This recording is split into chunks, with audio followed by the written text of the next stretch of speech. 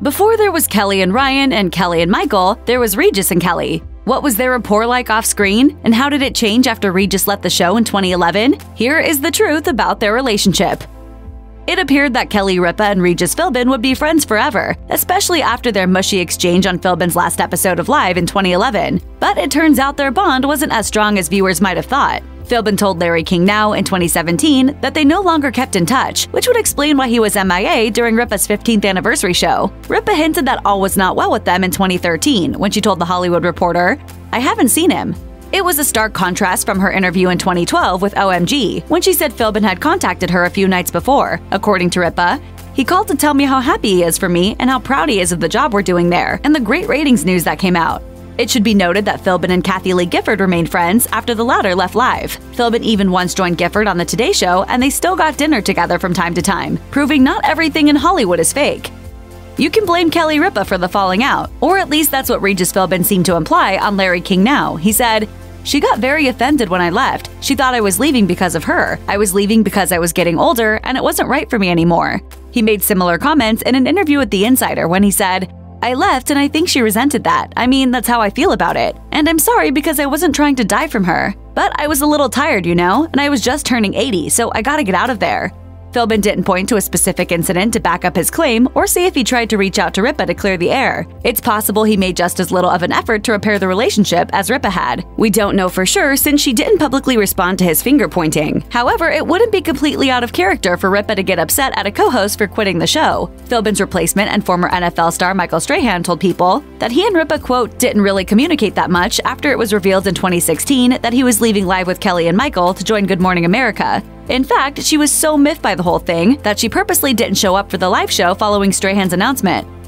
Don't let the age difference between Kelly Ripa and Regis Philbin fool you. The mother of three insisted that she was more like the parent in the relationship, despite being 39 years younger than Philbin. Ripa related on The Wendy Williams Show, "I irritate him that much, where I'm like, sit down, you've got to drink this, you can't do that, don't eat that hot dog, you had heart surgery." Yeah. And don't forget the time Ripa slightly reprimanded Philbin for patting Nicki Minaj's butt. Ripa shouted after noticing his wandering hand, "Regis!"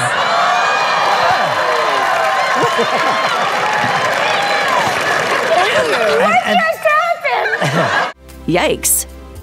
The secret to Regis Philbin and Kelly Ripa's witty banter on camera might have been the lack of preparation and scripting involved beforehand. Ripa told the New York Times in 2017, "Regis had a mandate, absolutely no talking off camera. He had almost a superstition about it. You save it for the show. I'd be like, 'Good morning,' and he'd say, 'Save it for the air.'" Ripa apparently didn't feel the same way Philbin did. In that same article, Ripa said she and Live with Kelly and Ryan co-host Ryan Seacrest text at night and hang out on weekends. Philbin's unorthodox approach to TV obviously wasn't for everyone, but it spoke volumes of his emphasis on authenticity. He told Newsday in 2016, "I used to force myself to go out the night before because if I didn't, I wouldn't have anything to talk about the next day. These days, some people have scripts and people writing for them, but in those days, I wanted it to be for real. I wanted it to be about whatever was going on."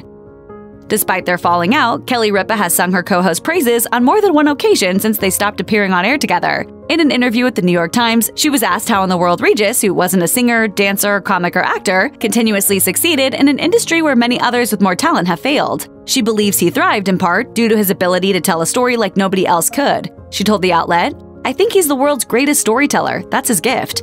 Philbin had plenty of material to work with. After having spent 6 decades on television and having befriended the likes of Jerry Seinfeld, Barbara Walters, Don Rickles, and Donald Trump. But Ripa told Good Housekeeping in 2012 it was the less glamorous anecdotes that she missed most about Philbin. There was always something going wrong in his life, and that was always very funny. Nobody has luck that bad.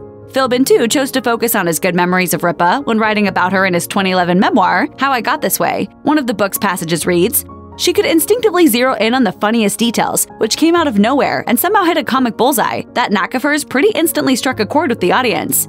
Clearly, he was in awe of Ripa, or Pippa as he affectionately nicknamed her. Philbin also stated in the book that her talent, quote, "came from frankly such an unexpected source. I mean, a young soap opera actress?" He went on to add, "Usually that kind of easy conversational spark is innate only in a special breed of broadcaster types."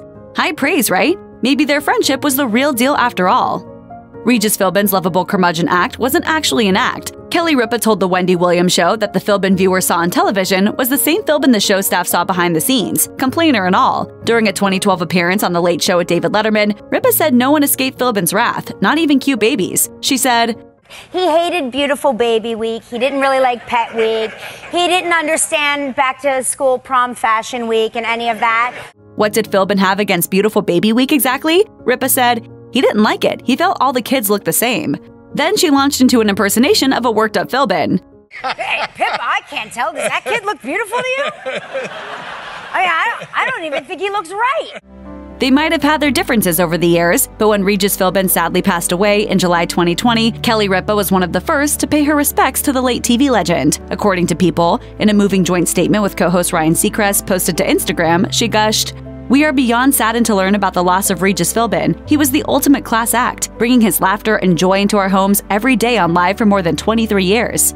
The daytime TV host added they felt incredibly fortunate to have considered Philbin a mentor and expressed a desire to live up to his sterling reputation each day they're on the air. Ripa and Seacrest concluded by stating, "We send our deepest love and condolences to his family and hope they can find some comfort in knowing he left the world a better place."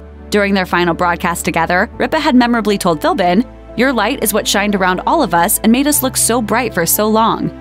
Kelly Ripa's relationship with the late Regis Philbin might have been slightly strained at times, but her 3 children were his biggest fans regardless. During an episode of Live with Kelly and Ryan that aired just a couple days after the daytime icon's shock passing, Ripa revealed her kids absolutely adored Philbin. She said, "What I love to remember about him is his relationship with my kids because Regis had this ability. He would talk to kids like they were adults. He didn't care if they were 2 or if they were 4. It didn't matter. My kids responded to that in a way that was they just worshipped him."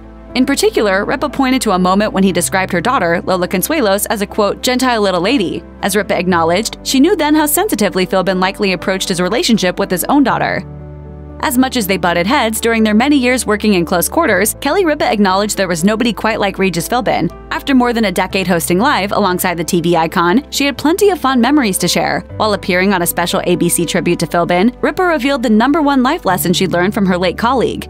"I think my biggest takeaway from the 11 years that I shared with him was that you have to be yourself. You cannot be one person on camera and a different person once the light goes off or the audience is gone. You have to be who you are." In fact, the Daytime Emmy winner reckons Philbin's greatest legacy will be how the host made everybody he came into contact with feel like they were the real stars. Likewise, how much Philbin adored everybody equally will ensure he remains beloved as well. Check out one of our newest videos right here, plus even more list videos about your favorite stuff are coming soon. Subscribe to our YouTube channel and hit the bell so you don't miss a single one.